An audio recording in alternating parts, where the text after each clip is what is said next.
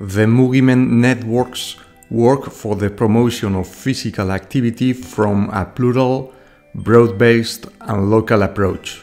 To achieve this, each of the networks operates on three levels that act together: the promoter group, the extended group, and the citizens. The promoter group, which directs the project, is made up of professionals from different fields.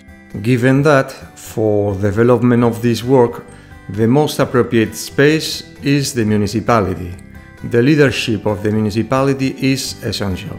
The expanded group is formed from, among others, agents of social services, sports, education, equality and/or health, who together with local associations will carry out the action plan.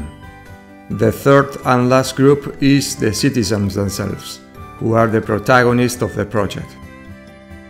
All initiatives of the Mugiment networks are aimed at achieving an active society.